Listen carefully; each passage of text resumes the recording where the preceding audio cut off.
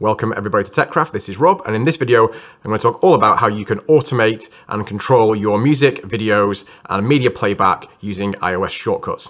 Let's go.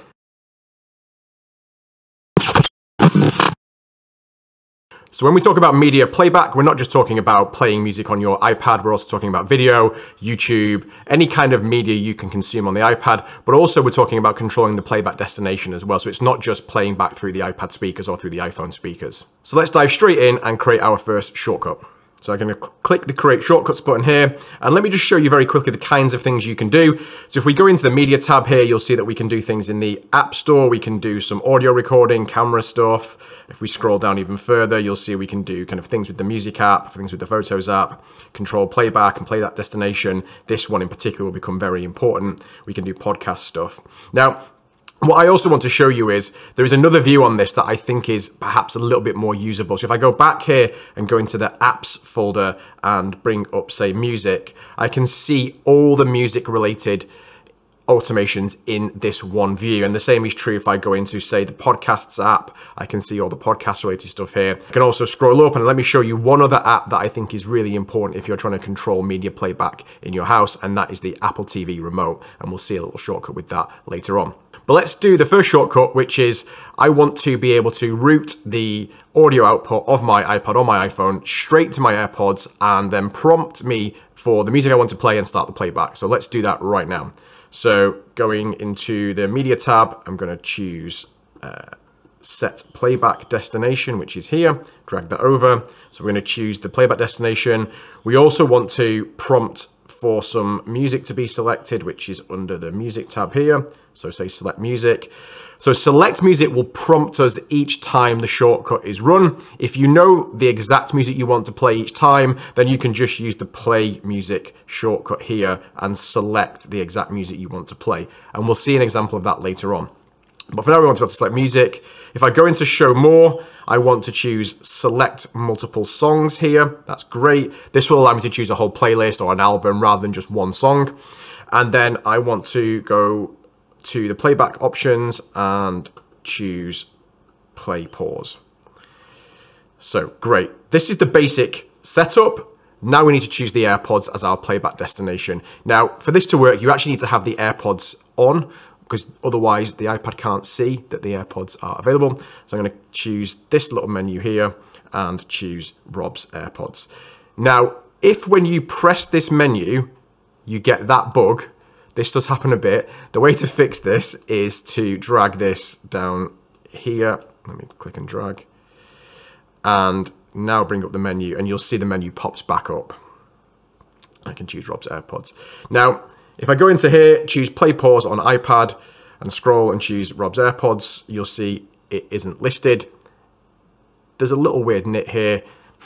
This is the playback destination for the iPad, so Play Pause on the iPad will actually route things into the AirPods.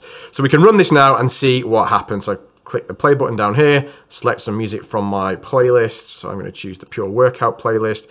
This is the icon to select the whole playlist, or I can just select one or two songs here if I want to, and then once I'm done, I can just press the done button. And I can hear this now playing on my AirPods. This is fantastic. Let me pause my AirPods.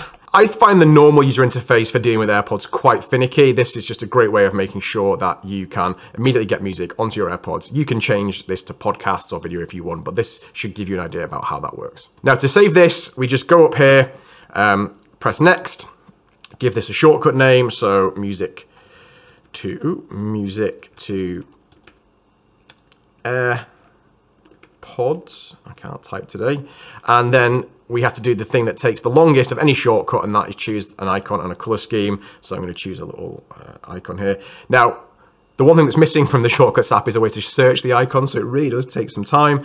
I'm just going to select a random one now, which is Display, and maybe just choose red like that, and then click Done. And that is me done. I now have a shortcut called Music to AirPods. Now, you want to control where you can access this shortcut from. So if you go into the little three dot icon here, you can click three dots in here, and then you can either add it to the home screen as a shortcut, which if you really want to do this a lot is great. I like to just keep it in the widget tab at the side. Click Done, click Done. And if I bring up my widgets on the home page, you'll see there is my Music to AirPods shortcut in the widgets tab. This is great. Now, if you have iCloud shortcut syncing set up, you'll now see this shortcut on your iPhone as well. So you only need to define it in the one place and it's ready to go on the iPhone.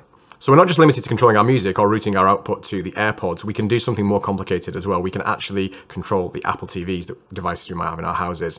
So let me show you a more involved shortcut now to set up your living room or TV room to watch a movie. So I'm going to dive straight into create a new shortcut, and what I want to do first is wake up my Apple TV. And let me show you a quick way to find some shortcut actions, and that's using the search bar. So if I go into the search bar here and just type wake Apple TV, or wake in case, you can see that I've got that action here. So I'm going to drag that over. And once I've woken up the Apple TV, then I want to switch it into the films or the movies app. So I can just type Apple TV in here and get a sense for what is available. So I'm going to open app on Apple TV.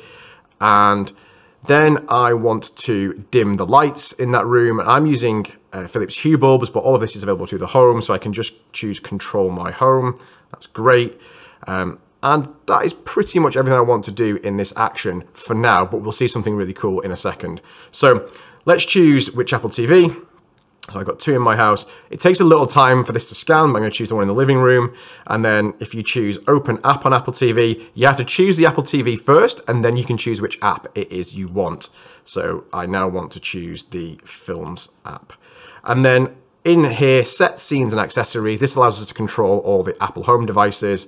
I'm just going to choose the living room console table lamp, click next, and I want to turn it to off. So that just means that the light behind our TV is now turned off. Now this is great. I can turn the TV on, I can open the Films app, and I can set the console table lamp to be turned off. But if I'm watching a movie, I don't want to be disturbed. So what I really want to do is turn my device into Do Not Disturb mode, and we can do that really easily.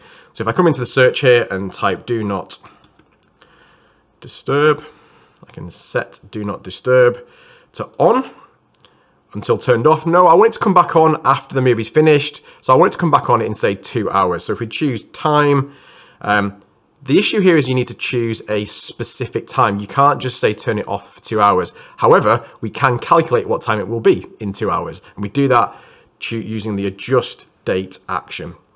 So I'm going to drag that in between here. Then I'm going to say add 2 hours to which date.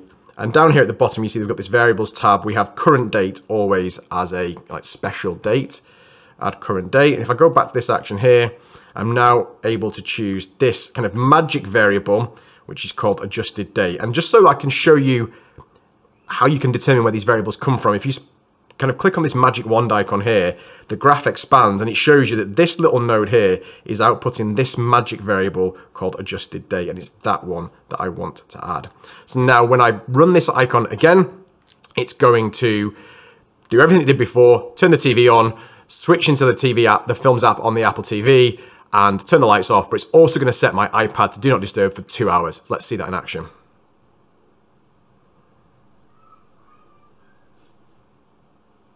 How cool is that? So we now have an easy way to automate a repeating action in the house, watch a movie, turn the lights off, set the phone to Do Not Disturb. This is a really powerful thing. I'll just go through the actions of saving it now. So yay, movie time. I'm not going to choose an icon because that takes forever. And there we go. We have a cool little shortcut we can use every time we want to watch a movie. So I just want to show you one more shortcut that I have that involves media control. And that is a little shortcut I wrote to set up my environment for writing. So I like to open my writing app, which is Bear. I want to play some music and I want to set Do Not Disturb. So let's see how that works. So I'm in here in create new shortcut. So the first thing I want to do is play the music, and I'm going to do that using the play music action from the music app. So choose play music here and drag that on. And I'm going to select the music already here, and I'm going to go into my library, into my albums, and I actually have an album of coffee shop background noise that I like to listen to when I'm writing, but obviously you choose what is best for you. Click the plus there to add the entire album to the playlist. Go into show more, and I'm going to choose shuffle all songs and on repeat everything. So this will just keep playing and playing and playing now while I'm working. So now I want to set up Do Not Disturb, and unlike the previous example where we set Do Not Disturb for a fixed 2 hours, now I want to choose how long I want the Do Not Disturb to be on for each time I run the shortcut, and we do that using the Ask for Input node. So let's grab ask for input, drag that over. The question I'm going to ask is how long. And then if we come into show more, we get to choose the input type and we can choose the time. So what time do we want this to run till? So I'm going to choose that time, and then I'm going to choose set do not disturb again. Bring that over on until the time, and we have to choose the time. And if we see, we have the ask for input here, which is the output of this. But if we get confused, just press the magic wand and you see exactly which variable it is. And then the final thing is just to open up the writing app, which is Bear, and create a new note in Bear. So we can search for Bear up here. There's a create Bear note action. Drag that in. I'm going to give it a title of writing time. And if I just expand this show more node here, what you'll see is that there's a return to shortcuts button. Now, by default, what Bear's going to do is run the shortcut, create the note, and then immediately come back to the shortcuts app, which is great for some workflows, but I want to end up in Bear, so I'm going to uncheck this option. Now I'm ready to run this. So if I click the play button here, how long do I want? I'm going to run it until, say, 6:15. Okay. And there I am in my writing environment. This is brilliant. So I hope you found this little shortcuts video useful. If you'd like to see more of these, please put a comment below. My rough plan is to put out a video every Sunday on shortcuts. And if that's the kind of content you like, then please do let me know. Other than that, just thank you so much for watching. Please hit like, please hit subscribe. And don't just hit subscribe, but hit the bell so you don't miss out on the upcoming content. And I'll see you in the next video.